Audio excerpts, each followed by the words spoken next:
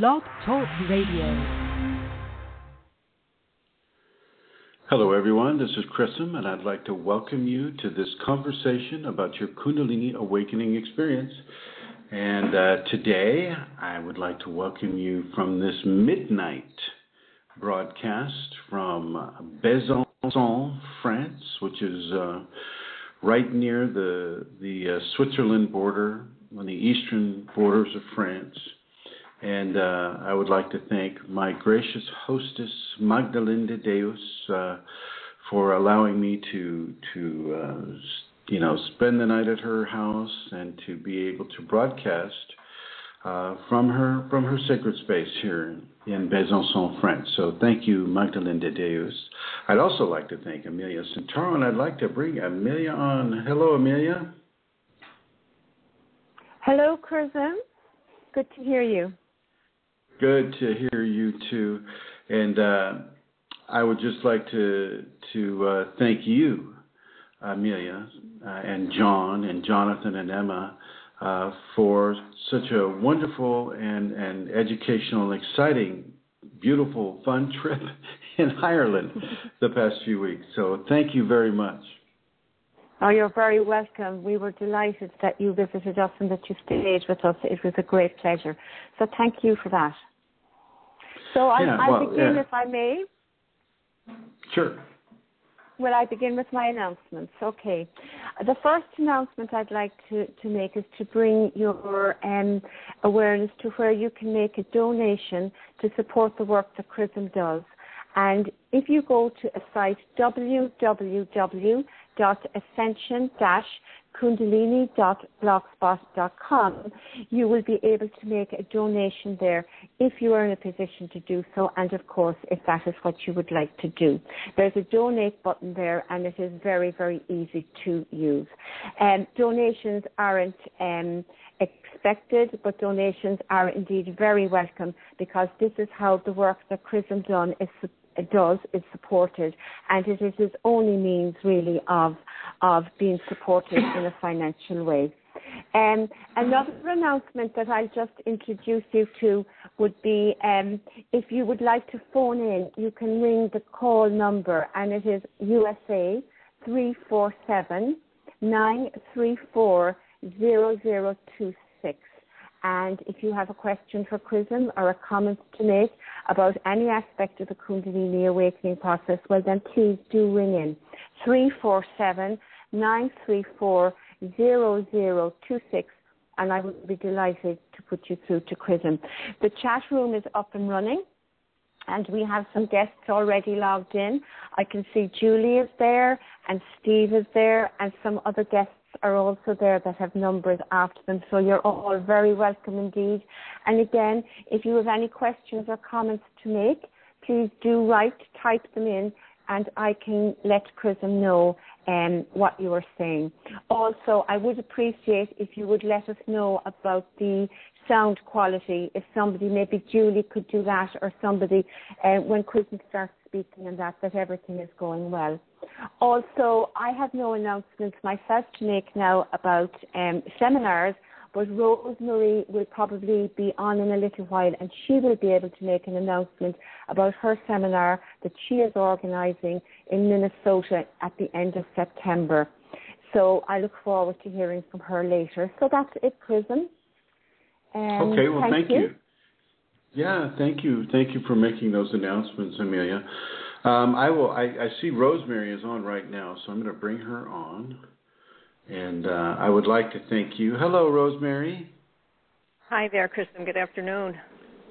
Good afternoon to you as well. And I would like to, first of all, I'd like to come right out and say thank you very much to you, Rosemary, and also to Eileen Laurel for both of you, working hard to organize that seminar in Minnesota. So if there's anybody listening that would be interested in attending a Kundalini Awakening seminar in Minnesota, then I would like you to contact Rosemary Goliath or Eileen Laurel.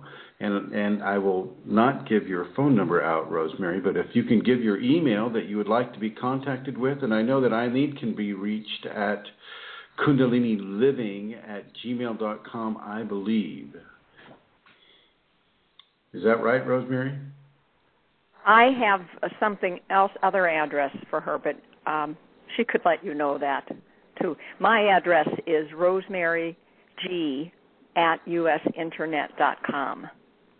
Would you like to make the announcement about your seminar? Yes, please. The seminar in September is September 27th and 28th, and Eileen and I have been working the last few weeks especially to find as many places as we can get in the information about the seminar. I have the video of Kundalini and have set a couple times to do that already, and I intend to do that through the summer. And it's just delightful, the conversation we're having. You have video of Kundalini, Rosemary? We have the Kundalini DVD. That's its name, Kundalini. Oh, I see. Yeah, you have the DVD of the Kundalini movie. I see. Yes, great. So Okay. That will be part of it, and time for questions and to share my experience. So it's a wonderful experience to be doing this. And Eileen had done this in 2011 when I did the seminar, so she has a lot of contacts yet, that people who remember her, and it's a great blessing. And let me go ahead and bring Eileen on here. And I think, hello, Eileen. Hi, Chrism. How are you this afternoon for you? I'm fine. It's beautiful here. It is Kundalini Living at gmail.com, right? No, it's what is it? It's ELORO55 at yahoo.com. Oh, I see. So, but that account that I just mentioned is an active account, correct? No, I don't have an email for my Kundalini Living. I have an eKundalini at gmail.com. Oh, I see. Okay. All right. eKundalini at gmail.com. All right. And I just want to thank both you and Rosemary, for organizing it and starting to put this together. So anybody in the Midwest or even on the East Coast or internationally coming down from Canada, this is a good opportunity to expose yourself to Kundalini awakening and all the beauty and joy and excitement that can hold for you. So anyway, I just want to thank the two of you very much, and I have to tell you that I'm holding my voice a bit low here because Magdalene does have neighbors, and I don't want to wake them up as it is midnight here. You're coming in very clear. This is the most clear I've heard you in a long time. I don't know what's different, but it's really nice. Really nice. Well, that's good to hear. And Thank you. I want to say one other thing, Chrism, can I say one other thing? Sure, please do. Okay. It's been very interesting reconnecting with people that I worked with 2 years ago for the seminar, and there seems to be a larger audience, more interest in Kundalini, and that's so refreshing. So I just wanted to mention that. Well, I think people are starting to wake up, and so I think this is the time. This is the time for Kundalini. And I would agree by what Rosemary and I are experiencing. So thank you. Well, thank you both. Thank you both for doing that. And I'm going to go ahead and put you on in the blue. So we're going to go blue here. Okay, everyone. So those are some of the announcements. And thank you, Amelia Santara, for making the announcements about the donation page and the other announcements that you've made. And of course, the number for the guest call-in is 347-934-0026. And as Amelia mentioned, any questions you might have about your Kundalini awakening, you should feel free to call in. And for those in the archives, listening to this program in the archives, I'd like to say hello to you and welcome to you. And if you have questions about your Kundalini, you can contact me at kfireforall@yahoo.com. That's KFIREFORALL @yahoo.com, and I'll be happy to get back to you about that. So Actually, and then I need to point out the YouTube network. You can reach when I come back from this trip, there will be over 300 videos on the Kundalini awakening process itself. And so I would really encourage anybody that likes to look at a video. These aren't long videos. I don't do really, really long videos. But the videos are proving to help a lot of people. And so I would like to welcome anybody to come to that. You can go to Chrism, the number 0, Kundalini, and kind of looks like Chrism O Kundalini, and put that into the search box on the YouTube network, and you can view those videos. You can also join us at Kundalini Awakening Systems 1 at yahoogroups.com and Kundalini Healing at yahoogroups.com, as well as Kundalini Awakening Systems, Kundalini Awakening !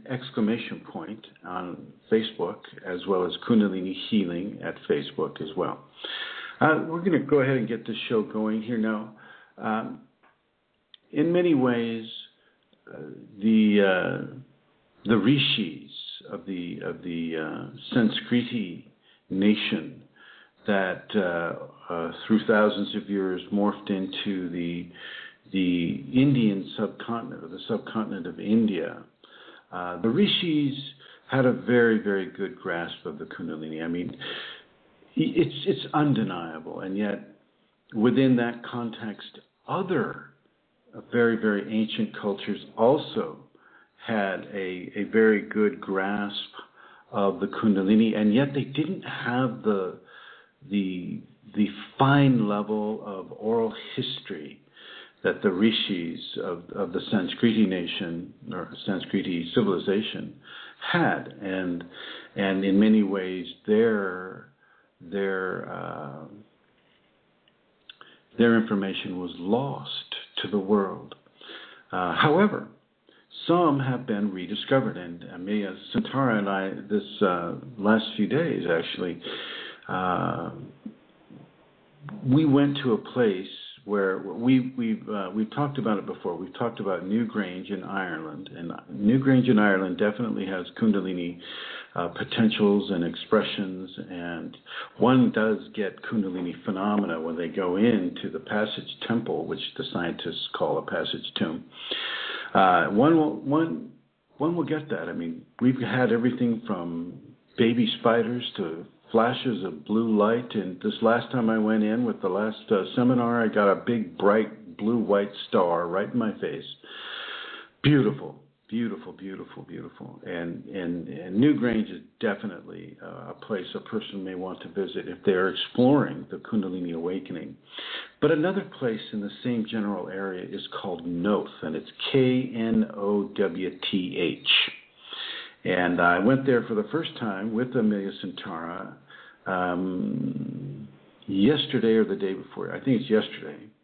It was amazing, just amazing to see so much Kundalini communication put down on stones that weighed over 10 tons. I mean, everything from the Shakti snake to Shiva lingams to radiance rays and spirals. It was just absolutely amazing, and the energetic discharge from that site is just extreme. As I have been doing a lot lately, went straight into bliss, and just kind of froze there for the bliss to take its effect. I would really, really recommend that for those of you in Europe who have the opportunity maybe to take a little mini holiday and come on over to Ireland and check out Knowth there. It's an exceptional site, and it does give out a penetrative energetic frequency that you will feel. It's just amazing, and I'll kind of leave it at that. But these folks also knew about the Kundalini. It's very, very clear in their communications. They knew about Kundalini. They knew about the idea of as above, so below, as within, so without. They knew it to such a degree that they they would chisel their artwork into these megalithic stones, and they would chisel them on both sides of the stone, the side that was showing outward to the seeing eye, but they would also chisel it on the inside that nobody of a physical nature is seeing. This is a real example of the as within, so without equation. And I'd like Amelia to come on and talk about her experiences there. Hello, Amelia. Hello, Chrism. Well, it's amazing, really, because when we went to Noth, I had such wonderful experiences in Newgrange. I was wondering what it would be like. And when you go into the site, there is a huge mound, the main mound. And from the moment that I went in there and began to walk, I could feel, this frequency coming off that. I could feel the energetics of it. And it went straight to my heart and actually to my whole being. And it was there the whole time. Not just, it was amazing. It really was amazing. And while I didn't feel bliss in the way that Chrism did, I did feel bliss in the sense that my heart was joyful and I could feel this beauty within me and this vibration. And as we walked around and looked at the stones, there would have been some stones that really spoke to me, that I got, whoa, again, and there would be a flow of penetrative is a very good way of describing it, actually, and it would just, move into me, and it was absolutely beautiful. There was an absolutely palatable discharge coming from those stones. And it was quite amazing. And I would really, I don't think it's fair to say one site is more than the other, but this one has its own signature, I suppose, is a way to put it. And it is a very, very strong one. I loved the fact that there was this big, huge stone, and the man that was giving us the tour, or was telling us about the site, was, as Chrism was saying, they told us that they used to chisel. And this is just done with, by hand, and it's quite amazing the work that would have to be done to create these spirals, which are actually beautifully done. And the spiral, whatever design was on the inside, was never seen by people until they began to, what's the word I'm looking for, help the site, improve the site. That was when they discovered that on the inside were also these beautiful designs. And it immediately came to me, as within, so without. It was just incredible, really. And I would, as Chrism said, I would recommend that if you are in a position to come to these sites, that you do so, because it's a communication not just from the people, I feel, that lived back then and created this and were in communion with their Kundalini. Also with my own Kundalini, there was a beautiful connection and a beautiful communication as well. And being with Chrism, of course, in a site like that was also wonderful. So it was amazing, and it was amazing to be there with you as well, Amelia. Thank you, Thank you for your feedback on that. It looks like Rosemary has a question. Is this true? Rosemary, do you have a question? Yeah. I would like to leave a message with Amelia. I'm sorry to interrupt what you're saying, Chrism. Not at all, my dear. I'll put you right on over there. Okay, and so, these megalithic civilizations and the civilizations of the rishis were actually quite profound in their ability to work with the Kundalini and through the Kundalini, and to really be able to communicate to future people what that language would be in a language that is pictorial. similar to Egyptian hieroglyphics, and yet of a completely different culture, and yet chiseled on the rocks to last for many, many, many millennia. So really, it's really only new to us and to the people who are awakening suddenly in this time, as Eileen mentioned. People are starting to wake up, and it is extremely important that they get the appropriate kind of information to help them awaken in a safe and sane way. And this doesn't include a psych ward. This doesn't include being addicted to pharmaceutically created drugs or medicines. This basically includes just giving people a level of information that they can have and that they can hold, and that they can use and feel the effect of this information upon their Kundalini awakening.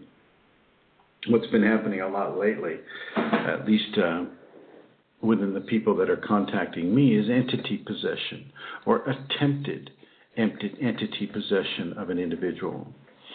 And I just want you to know that you don't want to listen to anything that a voice in your head is telling you to do. This voice is what I refer to as an entity.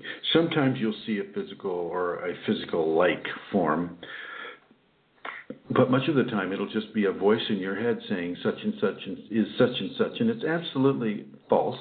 And even if it is true, it will eventually lead to some sort of a test of your ability to discern the truth from the lie.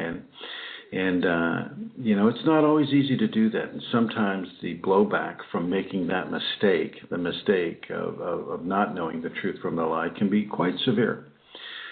So I just want you to know that trust your Kundalini, and the Kundalini will not typically come to you in a voice.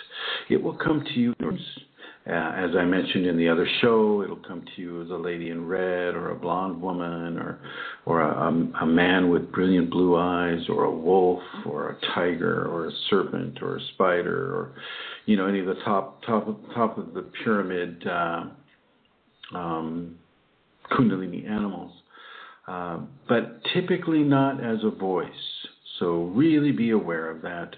Know that I'm not saying it's impossible, and I'm not speaking in absolutist terms, because the Kundalini it can do anything it wants. And if a person's karma dictates that they have a voice in their head that is of the Shakti, well, then of course that will be what it is. But it is far from common. It is far from common. Now, you'll be guided through a very strong intuitive influence by the Kundalini as well. But the Kundalini doesn't cuss at you. It doesn't try to manipulate you. It doesn't try to hurt others by using you as that tool. It doesn't do any of these things. And so I want you to be very clear in your discernment of your Kundalini awakening process about what is typically probable and what isn't. And having a voice in your head telling you to hurt people is not the Kundalini. Okay, it is not the Kundalini. It is a discarnate entity, and because your reality may not have included, talking to a spirit or having a spirit communicate to you in the middle of your head for no reason, it can be kind of earth-shattering, and that can kind of lead you into religion. You might just all of a sudden get religion real quick, and that won't help you so much either, because it will just it'll call itself God, and then anything that God tells you to do, then it will expect you to do. So, an example of this is that new movie. If you go see the new movie Noah, Russell Crowe's out there. He's Noah, and God isn't speaking to him with words.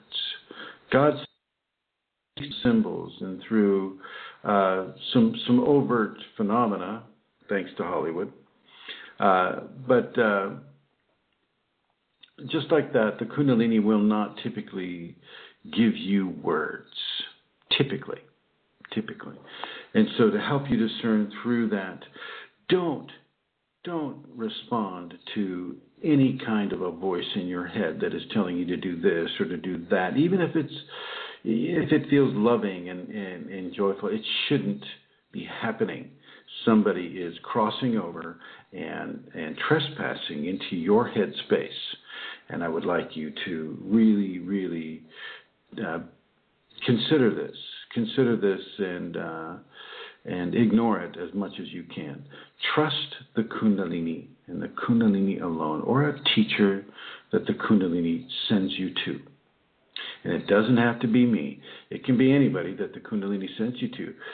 Sometimes the Kundalini will send you into a situation that would be teaching, such as yoga, or say a yoga retreat, or a Vipassana retreat, or even a certain kind of career choice, such as business or the military or something like that. It doesn't mean that is going to be your career. It's just that it has teachings that the Kundalini sees is positive for your spiritual evolution, however that may occur for you. Okay? So trust the Kundalini in how it is beginning to direct the different frequencies of information and energy that come to you in an expanded format through the actual awakening process. So it looks like Amelia, can you come on?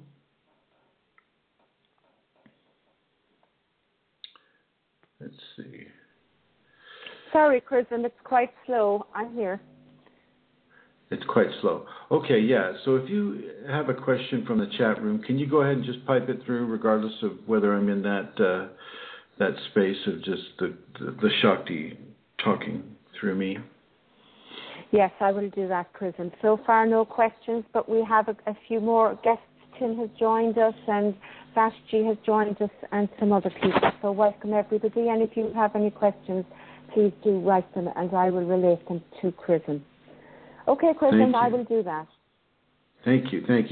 Nice to see that you're here with us, Julie and Vashji and Tim and some of the others that Amelia mentioned, including those guests that have numbers after their names. Thank you for joining us in this conversation. Now, as we come back into the ancient peoples and how they related to this, it seemed to be a far less resistant paradigm of their reality than it is with ours. Here in this society, in the Western technological society, we seem to have to fight tooth and nail in order to have the Kundalini awakening without being subjected to electroshock therapy or chemical therapy or sedative type therapies, without being labeled as crazy or nuts or things of that nature. This is, and I'm not saying that the ancients had it any easier, but I know that we're going through that right now.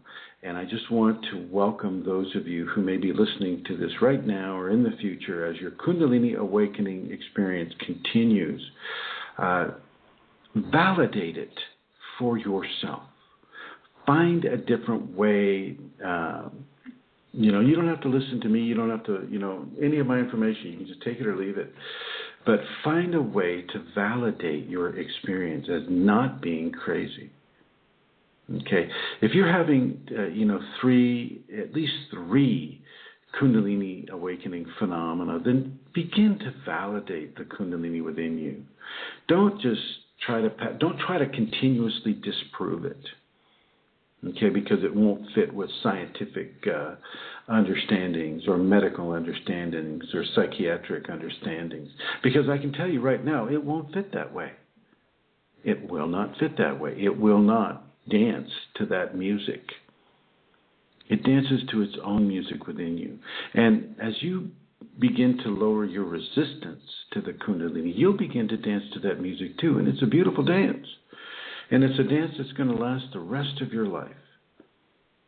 For the rest of your life and into the next expression. Because Kundalini is of this world and not of this world at the same time. So the aspect that is not of this world will just collect the aspect that is and bring it along with you as you go into your next expression. And what I mean by that is as you die your Kundalini will come with you. It's one of those things that will do that. I can't really think of any other, it's such a tangible quality that does, except for your emotions and your memories. And even the memories have the capacity to fade. Okay? But Kundalini doesn't. It just keeps on going. And I want you to know this as you begin to embrace your phenomena, as you begin to embrace your energetic equation, as you begin to embrace the new experiences that begin to come up through you and into you. And one thing I'm going to talk a little bit about that I haven't talked about before, and it's apropos to the conversation about the entities and possessions and things of that nature. If you can at all, if you know for a fact that you're in the middle of a Kundalini awakening, say the first 5 years of it, I'm going to suggest that you don't go into haunted places. You don't need to pick up any other parasites that might just want to hitch a ride on a person.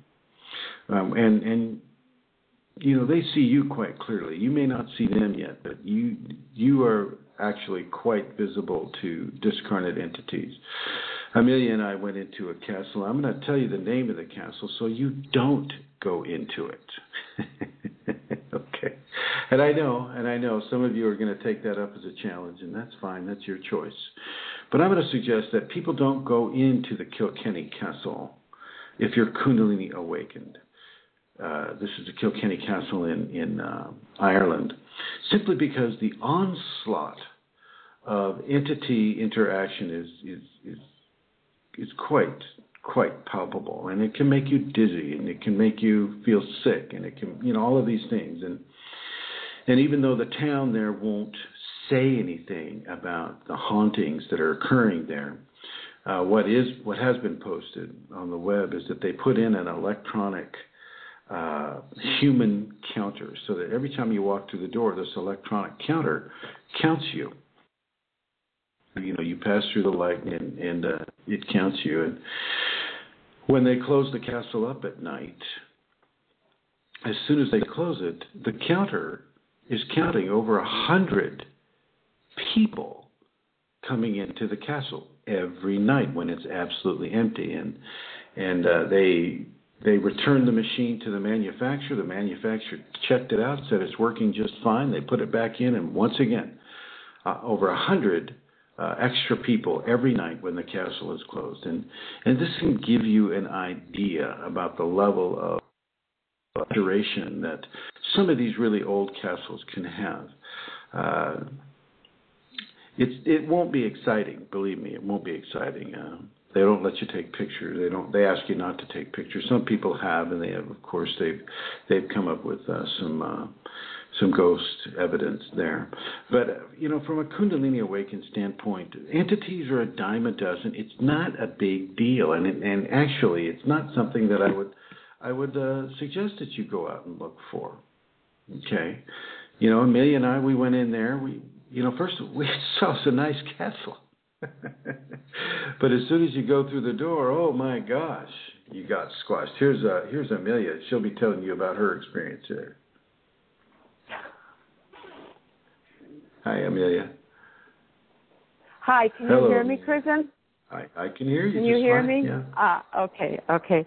Actually, what's interesting about this castle is that it's very preserved. It's been reconstructed. It's beautifully presented. It has rooms. It's huge.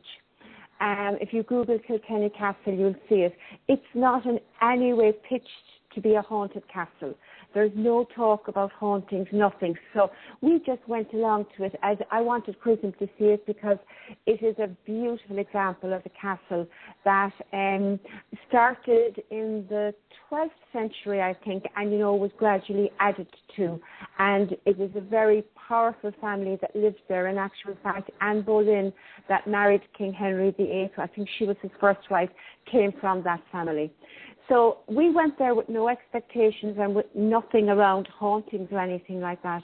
And when we went into the beginning of the castle, into the entrance part, boom, I was hit immediately with this intense, I could just feel entities everywhere. I don't visually see, but I could feel them, and I could feel the different energies from different entities that were there, and it was very overpowering.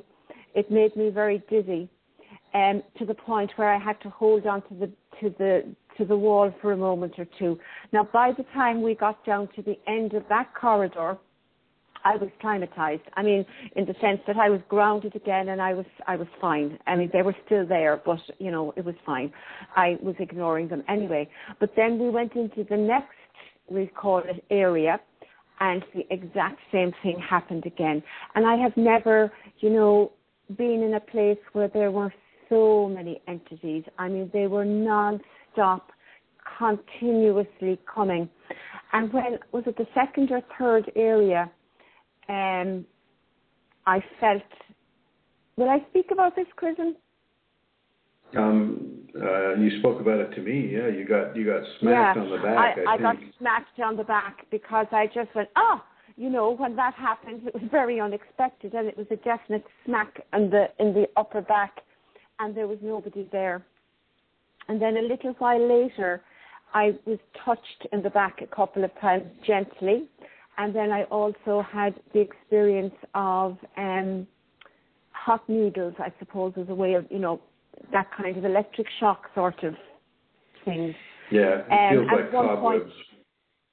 Feels like and electric cobwebs when you walk through them. I mean, it's just, it's a sensation, and it's actual, and it is tactile. And I don't recommend that people do it, but go ahead. I mean, continue.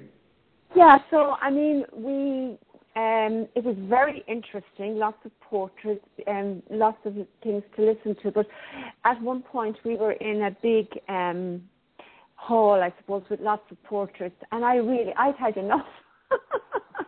I was happy to go, not through fear or anything, but I just thought, you know what, this is done. So very soon after that, she left. She's standing at the entrance to this large picture gallery, and she looks at me and she goes, "Do we have to go in there?"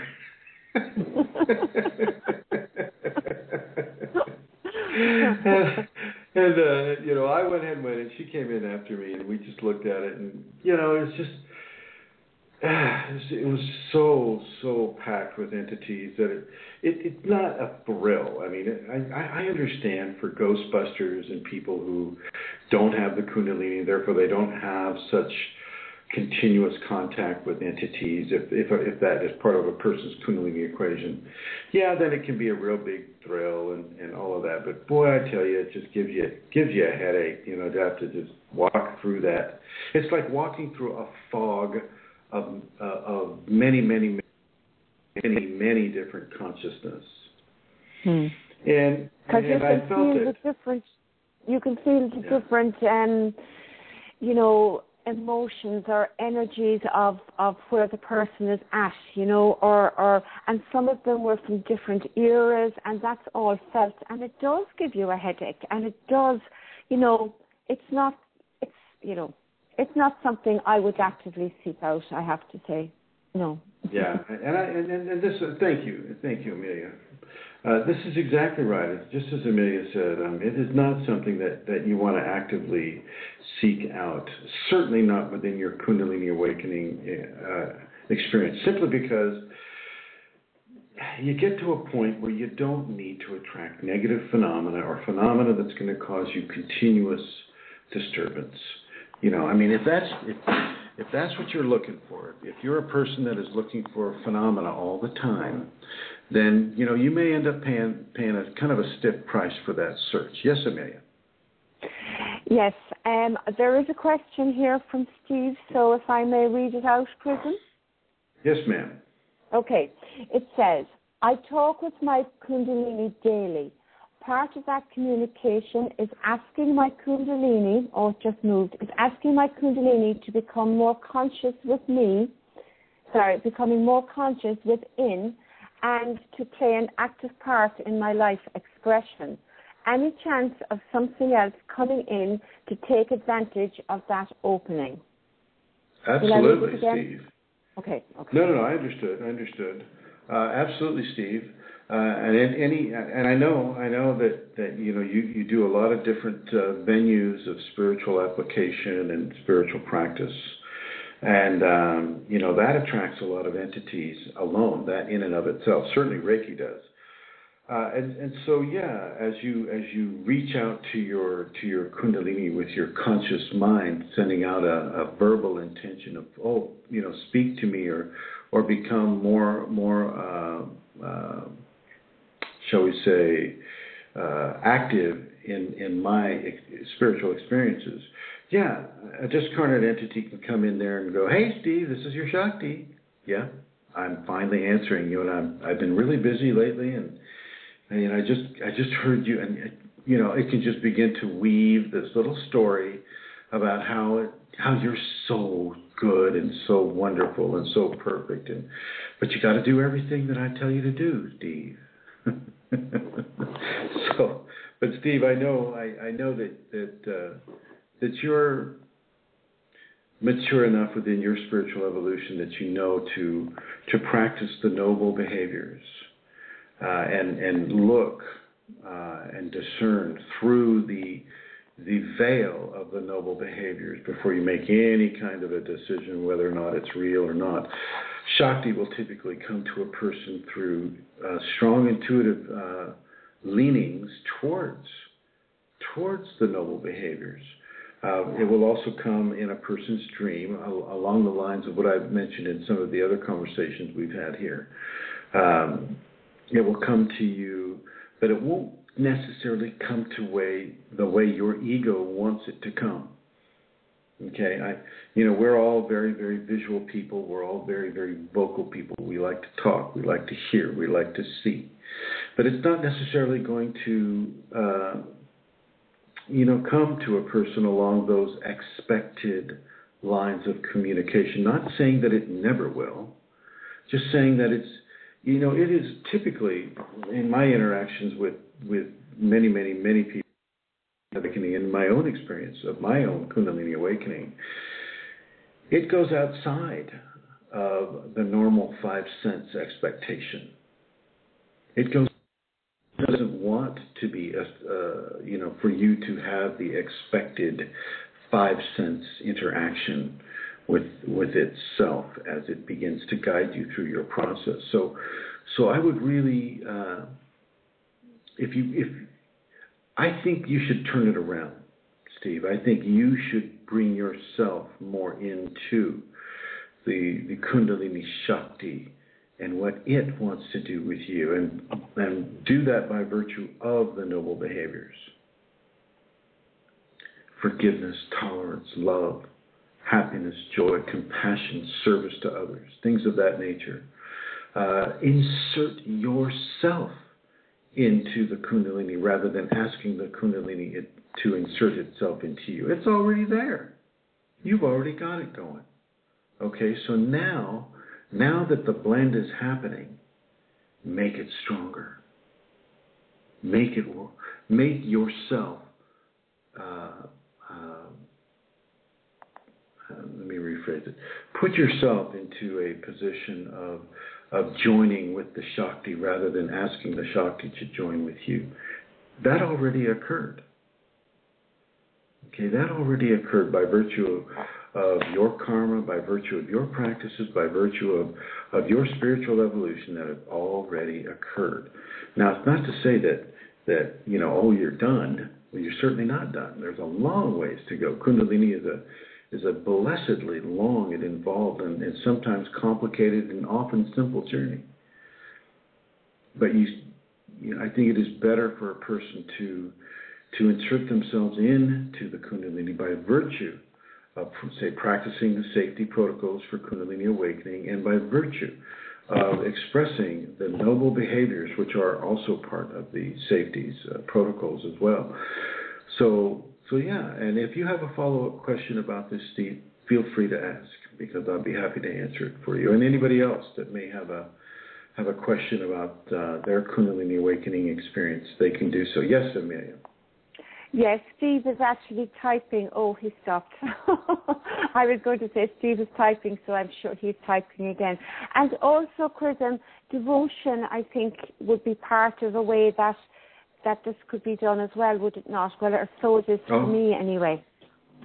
Well, devotion in and of itself is a huge step in the right direction with the Kundalini. But that's such a, I always hesitate a little bit before I suggest people go into devotion because it's so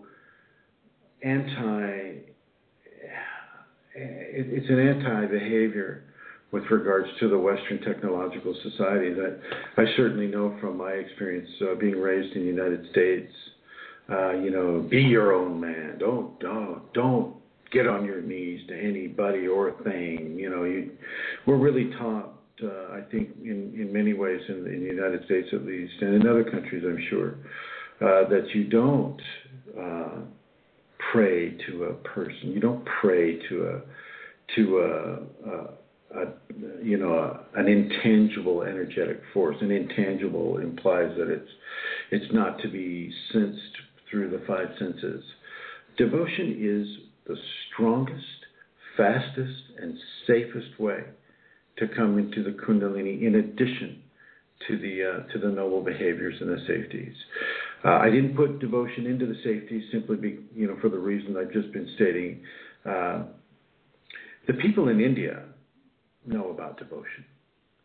It is an absolute part of their culture, part of their society, and the amount of saints that they have, and the amount, everybody from Yogananda to Vivekananda to Ramakrishna to, you just Sri Aurobindo, who I mentioned last week. I think you'd be very hard pressed to find similar expressions of Kundalini awakening in the Western societies. And one of the reasons why they have such a plentitude of Kundalini awakened teachers is through their acceptance and practice of devotion to the Kundalini. And whatever teacher that Kundalini may lead you to come to, and it does, it leads you to a teacher because it knows you're going to need to hear it in the flesh and in the physical and through your ears, into your spinal cord and into the chakra system and further into the energetic anatomy. Did you have... Yes, Steve has written here, Chrism. Tears are coming with my knowingness and what I feel from you. Thank you so much. Happy tears. Oh, tears of bliss, my friend. Tears of bliss. Right back to you. I tell you what, I've been having bliss so much lately. It's happening on the airplane. I'll be reading something here in a little bit to hopefully give some of the listeners bliss as well. I want you to pay attention to the voice, to the Shakti in my voice. Feel the timbre of the voice. Feel the sound of the voice. Close your eyes and feel. Close your eyes and see. Feel the Kundalini coming into you this way and allow it to do so. Kundalini, as far as I can, I've had quite a bit of experience. I think it's like up to 24, 25 years now inside of a Kundalini awakening. And I know that's not the longest that anybody's had, but it certainly isn't the shortest. Kundalini is there for you, and it is working for you. It wants you to succeed in this. It wants you to have this. It wants you to have this bliss. It wants you to have this experience. It wants you to feel the love, the joy. It wants you to begin to actively embrace your spiritual evolution by the awakening of grace of the Kundalini within you. It is, yes, it will challenge you. I guarantee you, it will challenge you. It will not be the easiest ride that you've ever had in your life. You may get bucked off that pony every now and again, but you'll also be getting right back on it. Okay? I don't want you to feel like you need to be in control of your spiritual evolution, because you're not. You are not. Kundalini is. So if it's awakened or activated within you right now, really, take the initiative out of your ego and give it to the Kundalini. As I was saying to Steve, insert yourself into the Kundalini. Give yourself to the Kundalini. And right on the heels of what Amelia Santara mentioned with regards to devotion, devotion is one of the safest and strongest and most effective ways to bring yourself into the Kundalini awakening experience, but also to answer and to find the answers that you may seek from the Kundalini by joining more rapidly and more thoroughly with it. By intentionally letting go of your resistance and intentionally letting go of your fears. Because I have to tell you, the Kundalini is going to test your fears. It will come at you in ways that it knows represents your fear potential. It knows you better than you know yourself. It's been with you since birth and before birth. It was there as you were choosing that body that would have patterns of probabilities that would create the awakening or the activation of the Kundalini to happen at all. Think about that. Think about that and let that guide you. Let that be your guidance. Devotion is very strong, and I'm a full advocate of devotion. I was in devotion.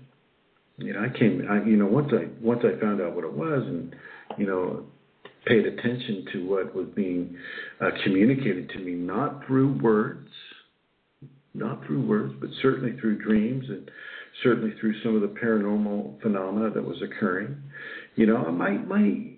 My awakening journey took much longer than Steve's or other people's, who may be listening, because it's just a paucity of information. I didn't have any information what's going on, and so I had to learn to pay attention to this force rather than be afraid of it, rather than, put myself into a psych ward, rather than, get myself addicted to drugs or alcohol or whatever, which wouldn't help it, just make it worse. Yeah, Amelia. Tim asks a question, and it is, why would Kundalini instigate fear if it wants us to know our bliss? Well, that's a good question, Tim. Thank you. Thank you for asking it. Kundalini wants you to know fear because you cannot... Well, let me back up here. The Kundalini awakening process is very similar to building a divine temple inside your body. And that divine temple isn't to be built with bricks that are made of fear. And so one of the most effective ways of taking a person out of fear is to help them face it head on and to help them do it. And so the Kundalini will definitely bring you fear so that you can take yourself through it. Once you start taking the steps in the right direction with facing the fear, the Kundalini will reward you almost instantaneously. Say, for instance, say you're being chased by a black dog. This is one of the common phenomena of the Kundalini. A black dog with red eyes will be chasing you, and it wants to eat you, it wants to kill you, it wants to bite you. And when you finally get tired of running away from that thing, and you turn around and you face it, and you hold out your arm and you say, "Here, take a bite." Boom. Dog disappears, and you're in bliss. Same thing with being eaten by a giant snake. I know this sounds terrible. I know how this sounds. Okay, I know how this sounds. But I also know that it's true. It's true. Sometimes a person may be chased by a giant serpent, and the serpent will want to eat it. Well, when they turn around and say, "Take me, eat me, go ahead," and it will rear up and it will open its mouth and close them over you, and boom, that experience is over and will not return because you have faced your fear. You have faced your fear. Now it doesn't just come in the ways of being eaten by a dog or a snake. It comes with the fear of not having any money, any kind of a survival-based fear, whether it's your health. It'll come to you as a fear of death. Oh my God, I'm not healthy. I might die tomorrow. What am I going to do? That type of a scenario. So Kundalini helps you realize a way through the fear process so that your inner divine temple is composed of bricks that are made from your spiritual evolution, from taking fear out of the equation by actually experiencing it and then making a choice to no longer be afraid. When you turn around and you face that dog and you offer it your arm, that's a big, big change from running away from it. And I also want to, a lot of people have the assumption that Kundalini is all about just bringing you bliss and happy, happy, joy, joy, marshmallows, sugar plum berry. It's not. It's really there to do the hard, difficult work with a person. The hard, difficult work that people don't want to do because it's not happy, joy, joy. It's dealing with those fears. It's dealing with negative self-talk. It's dealing with the issues, behavioral issues that we may have with regards to how we relate to other people. Dealing with the dirt. Nothing gets to be swept under the carpet. Nothing gets to be ignored. And the Kundalini is there, and she will not let you ignore it. The sacred male, he will not let you ignore it. And yes, Centaur, it looks like you have a question there, my dear. I think that just came up. The cursor was over that place, so I don't have a question. Okay. Are you wearing headphones? Are you Say wearing that headphones? Again? Are you wearing headphones? Okay, just checking. Thank you, my dear. Thank you. So yeah, to go along, continue along this line.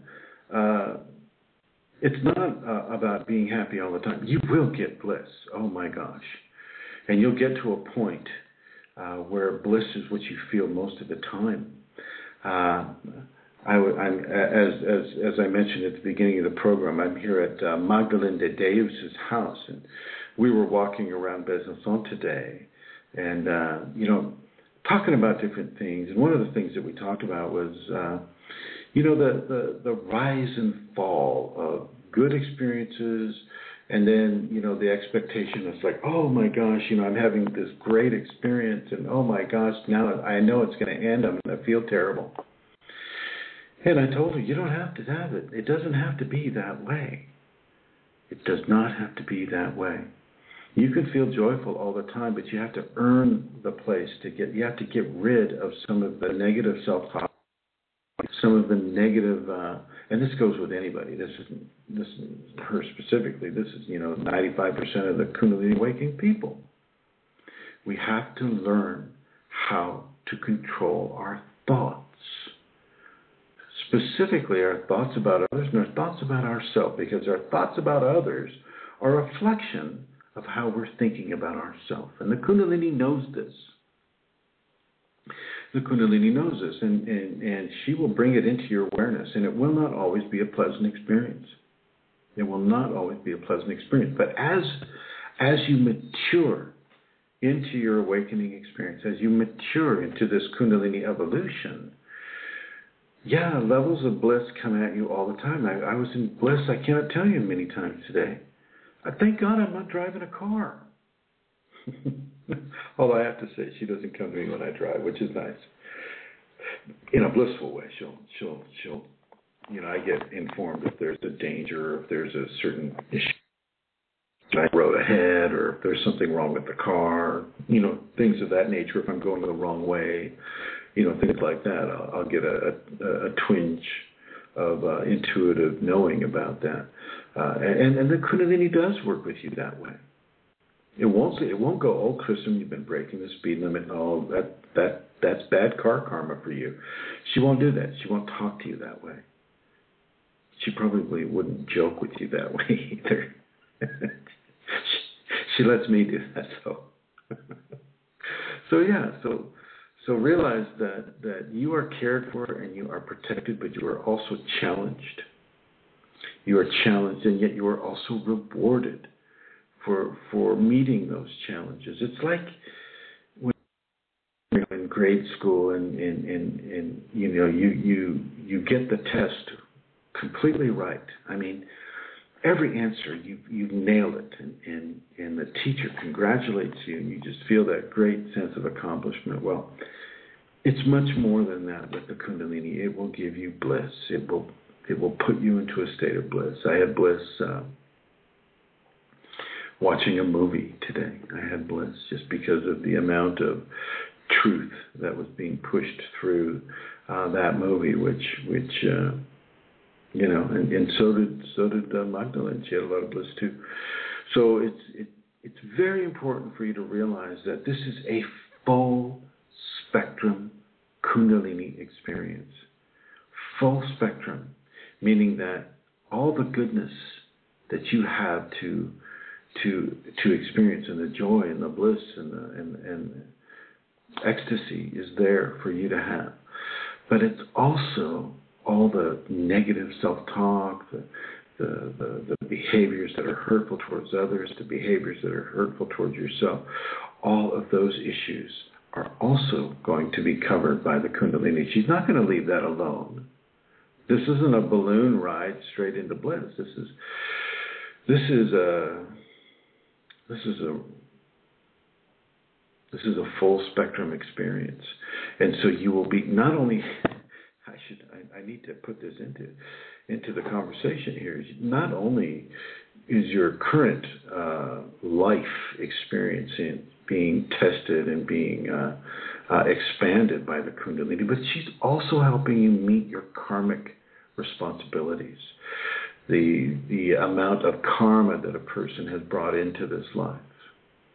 And certainly, if you have when a person has a Kundalini awakening proclivity happen for them within this life, it is known before they even take the body, the physical body that you have right now, or you even took that, you knew that as you entered into that compact, as you went behind the veil, you were going to have some fairly rough karmic experiences. Not everybody, and not everybody gets it the same way. We're all unique in our karma, but the karma is also part of the equation that's going to be balanced by the Kundalini.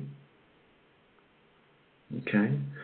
And, getting back to my driving, if you're a person that's breaking the rules on the road a lot, and you just, the rules of the road don't apply to you, well, that is kind of a mark on your integrity. That is a mark on your agreement to do the best you can, to be as balanced as you can within the many different challenges as a person.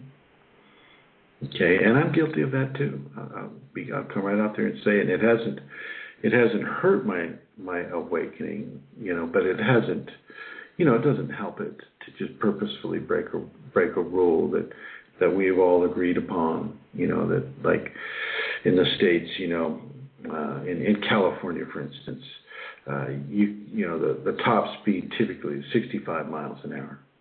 Whereas, you go to Arizona, it's 70, 75. Nevada, 70 or 75. But in California, it's 65. And so, I can move to Arizona. I could move to Nevada, but I choose to stay in California at this time. And so, because I'm making that choice, I'm also making a choice to abide by the rules of the road that pertain to California driving. I'm getting at. You don't get to short-circuit your way around your responsibilities. And, it's something for you to consider with regards to how you approach life within a Kundalini awakening context. Are you here to break the rules? Are you here to just do the bliss and not do any of the hard work? And I'm not making any kind of a comment to you, Tim. I want to thank you for asking such an excellent question, because it's something that other people in the archives in the future, and maybe some of the other people present listening right now are can wonder about. It's like, wow, why would the Kundalini want to give me fear? And why would that be part of the deal? And as I explained, it is part of the deal, because you need to get through it. You need to get it out of your system. And then your Kundalini Awakening Temple can proceed onto the next level of its construction within you. Okay? And as we get back to some of the conversation I was having about the rishis, they gave us some great gifts. And I'm going to give you one of these gifts right now, but I'm going to have to walk over there to get it. Hang on a second. You can probably still hear me. Got to come over here to my backpack. Pull it out. And here we are. Coming right back to you. Put my headset on. Here. And let me give you a gift from the rishis. This is from the Rig. Rig Veda is one of the oldest books in the world. It was written by the rishis that were Kundalini awakened for the Kundalini awakened people of the future, but it also helps those people who are not Kundalini awakened come into a greater level of spiritual evolution. And I want to say thank you to the rishis of the Sanskriti culture some 5,000, 6,000, 7,000 years ago. About the same amount of time, by the way, of those who were putting Newgrange and milk together. Some of you may recognize this, and I'll tell you what it is when I'm finished reading it. Here we go. Body of all, mind of all, spirit of all. May we meditate on the Supreme, on the all-pervading radiance of the ultimate source of divine light. May He inspire the innermost thoughts of our hearts. Okay. Anybody know what that is? That's the Gayatri mantra, for those of you. Now, get into a lot of Sanskrit work here because I know that most people aren't going to understand the Sanskriti language. But it is beautiful. It is a beautiful, beautiful language. But right now I'm going to get into some of the words in English that a direct transliteration is suggesting. And this is, all of these are about the Kundalini. These selected readings that I'm going to give you right now is about the Kundalini. And here's another one, and this is from the Isa Upanishad, okay? That is perfect. This is perfect. Perfect arises from perfect. Having taken the perfect of perfects, perfect alone remains. Peace. Peace. Peace.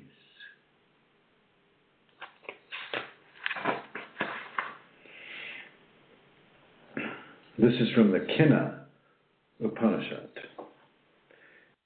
All my parts, speech, life, sight, hearing, strength, and senses be fulfilled. Spirit is revealed through every scripture. May I not deny spirit. Spirit has never denied me. May there be no cause for denial. May I never be denied. May the truths which the scriptures proclaim live in me, who am at one with spirit. May they live in me. Peace. Peace. Peace. Okay. This is just a couple of, 3 examples of what the Sanskriti have left us with regards to their oral history and with regards to the effect that their intentions can have in a positive way on our Kundalini awakening experience.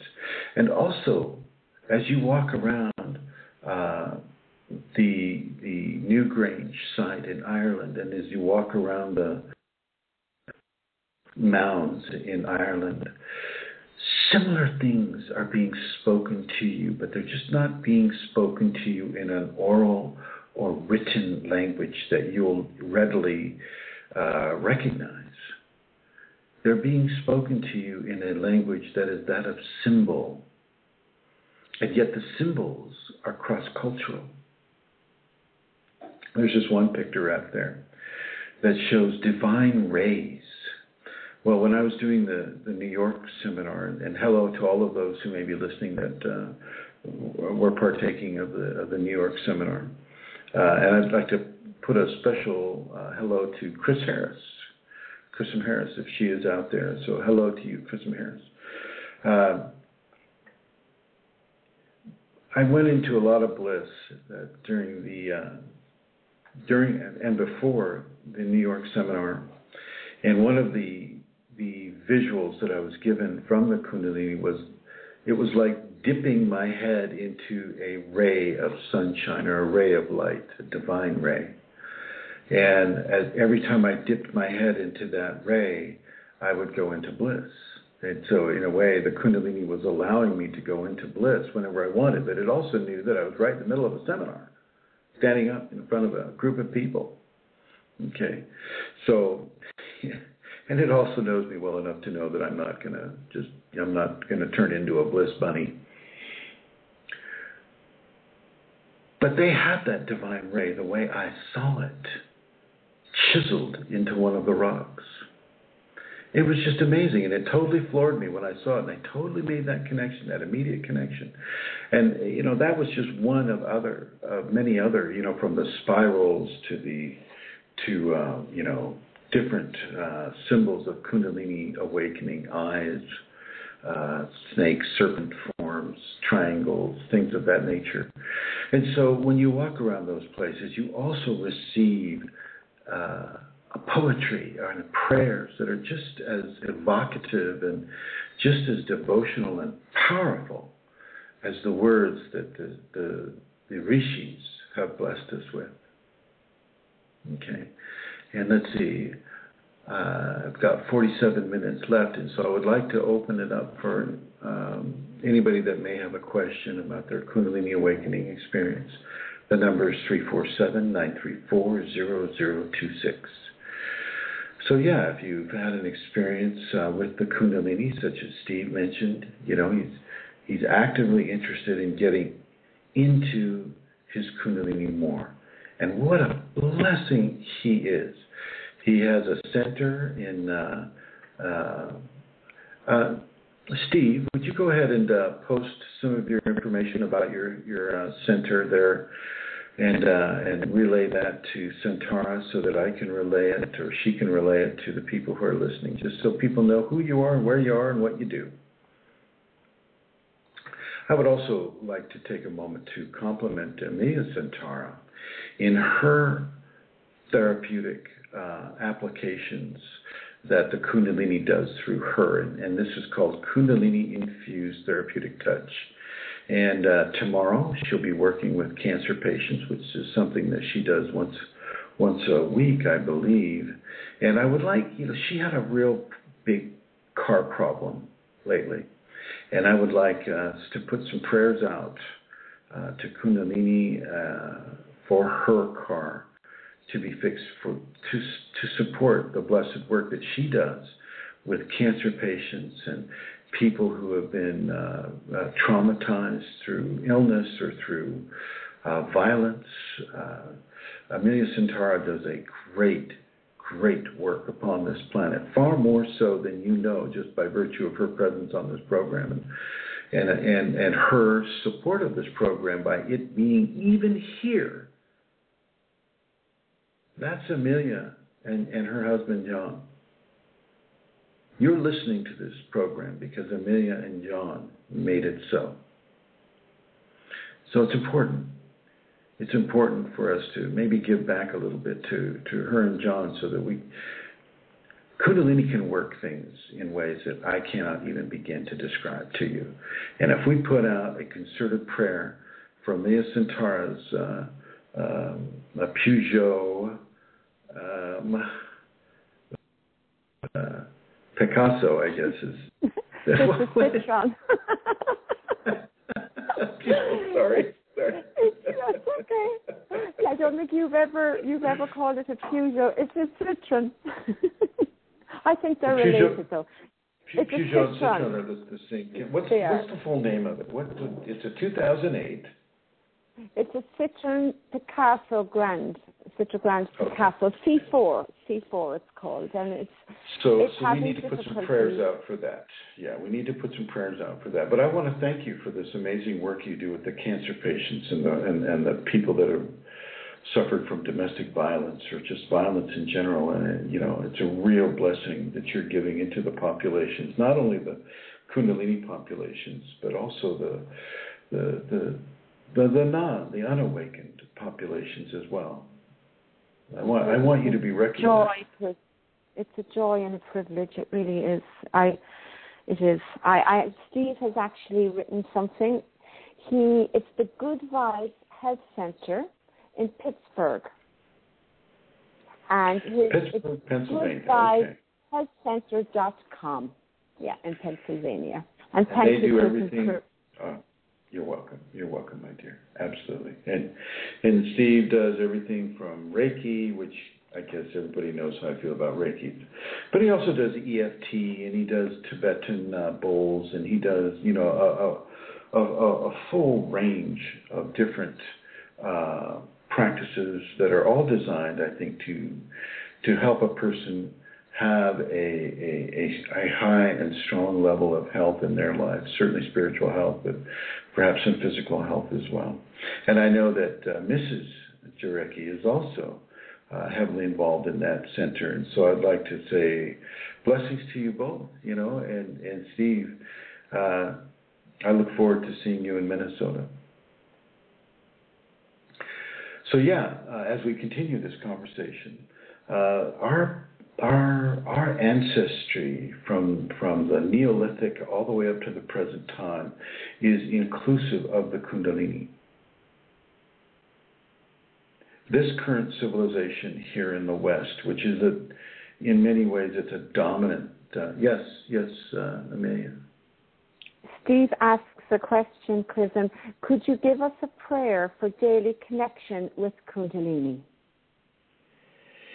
I think I've written one for that. Is Eileen listening? Eileen, can you get that prayer going here? I surrender to God. I surrender to. That one, yeah. You're asking Hi, Eileen. Which one? Hi. Are you asking for the Shakti prayer? No, the surrender prayer. Oh, the surrender prayer. I can post it. Read it. Oh, read it now. I have Put her on the spot. Yeah. I don't have it in a written form, and I when the Kundalini writes these things, I don't get to form a memory engram of it. So Steve, as soon as Eileen is able to dig that up, she'll go ahead and read that on the air. Another one that is the Shakti prayer. And I'm going to break one of my rules with the Shakti prayer is if you're going to say the Shakti prayer once, you need to say it 3 times. So, Steve, are you familiar with the Shakti prayer? I think you are if you've been doing the Shakti pots. I think you've done this last Shakti pot, so you must be familiar with that. And Centauri, you can pop on if you want and let me know what his response is. That is a very, very effective prayer. Go ahead, Eileen. I did find it. It's entitled, I surrender to love, I surrender to truth, I surrender to God. In my thoughts and actions with myself and towards others, I give my love and considerations of love towards their well-being and my well-being, and towards the highest potentials that we can achieve within the choices we make for the expression of our development towards love and loving and being loved. In the flow of my life, I choose to give health and harmony as an expression of love. I choose to have health and reflect health and happiness to those with whom I interact, take full responsibility for my actions and my thoughts and my emotional intentions within the interactions that are expressed by me towards others and towards myself and towards God. I choose to join with divinity and offer love and accept love in the journey towards my conscious understanding of the wholeness that I am. Thank you, Eileen. You read that well. Very well. Thank you. Thank you. Thank you. Thank you for taking the time to look it up, too, my dear. Thank you very much. You're welcome. Well, there you have it, Steve. There you have it. That's one that you can do. That's also, I believe, a YouTube, one of the YouTube videos as well. So, yeah, you can do that. You can, the prayer just comes, you can make your own prayer, really. Make one that suits you. Some people like to rhyme. Some of my poetry is quite rhymey because I hear it as music kind of first, and I like to have some of the lyrics rhyme when I'm writing that way. But others don't. You don't need to have a rhyme prayer. It's helpful to write your own poetry or your own prayers because it's the Kundalini in you.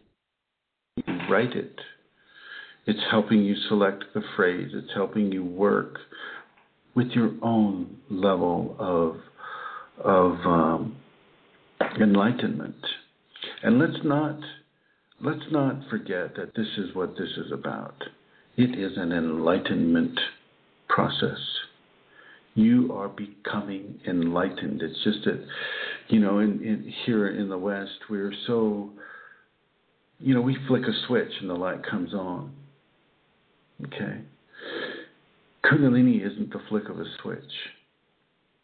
Kundalini opens a very special quality of light to a person. But you have to engage the Kundalini. You can't be resisting it. You can't be trying to control it. You have to open yourself to you. And by control of you, you will learn what its agenda with you really is. And it isn't to hurt. It's not to hurt you. It's to cleanse you. It's to detox you. It's to bring you into the fullness of your actual true nature. This is what Kundalini is about. I don't care what religion a person practices or what job they have or how much money they have or don't have. Kundalini is always there with you, working with you, talking with you, helping you, guiding you.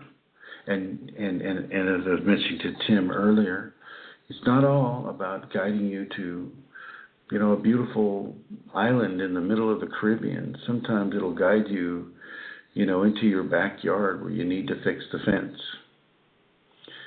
Okay. Sometimes it'll guide you into the worst places you could imagine. Only to guide you out of it once you've solved the equations that those worst places are offering to be solved.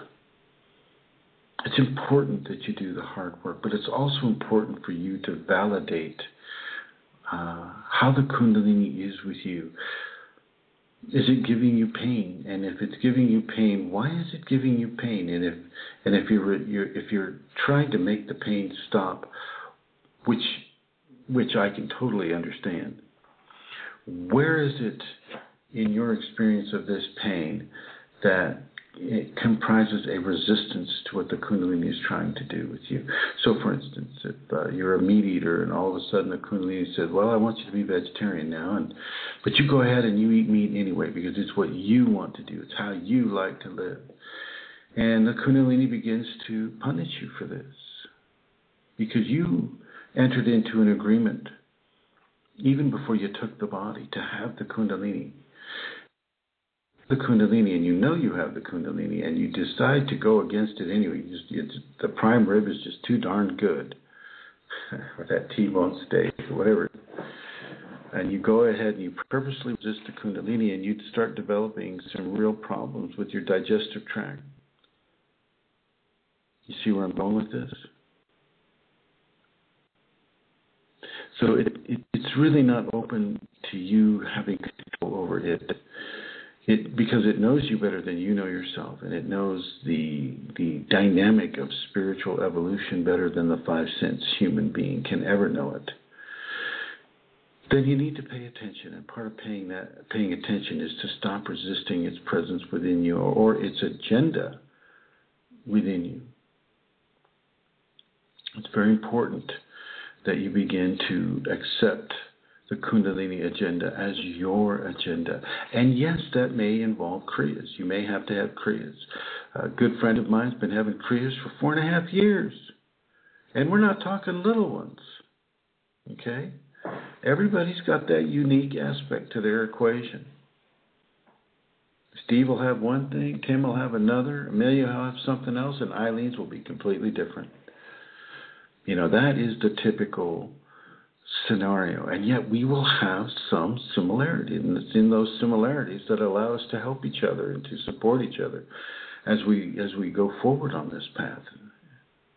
Okay, so if you have a question about your Kundalini awakening experience, feel free to call 347-934-0026, and I'd be happy to take your question as best as myself and the Kundalini within me is able to take it. And let's see. Let me do another reading here. This is a creation reading from the Rishis. Sorry about all the noise here. This is the hymn of creation. And once again, I'd like you to listen to the voice. Close your eyes and see what is being given to you. The hymn of creation. Then what is not was not. What is was not. The intervening divine motion of creation was not, nor yet the expanse of heaven to shelter that motion. Was it hid? Where? By whose enveloping care? Was it water? The fathomless abyss? Then death was not. Immortal life was not, nor any distinction of night and day. Without aid of breath, by inherent might, that one breathed of a certainty beyond. That was none other. In the beginning, pregnant darkness was, by dissolving darkness, secretly enfolded, unformed, unseparate. That fluid was this entire creation. While the boundless source of being was by unformed being thus enclosed, that one, through light of knowledge, brought itself forth to be. In the beginning, self-delight, love, and desire evolved on that, and were together the first germ of mind. By power of mind, the poets penetrated the heart and found there was the bond of truth in illusion. Out went their line crosswise. Was there above? Was there below? Progenitors were there. Powers to magnify were there. From below, pure potency for self-birth. From above, the force to move, raise, and fill. Who truly knows? Who here could proclaim whence born, whence this detailed self-expression? Of this the gods limitedly, reverently are, in virtue of this flowing utterance. Now, who knows whence it became, whence this detailed self-radiance came, whether created or not, only in the highest heaven, who is of this witness, knows whether it knows or not.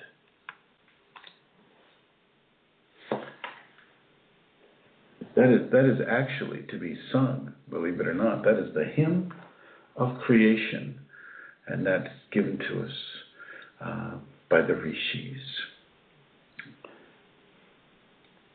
So let's see.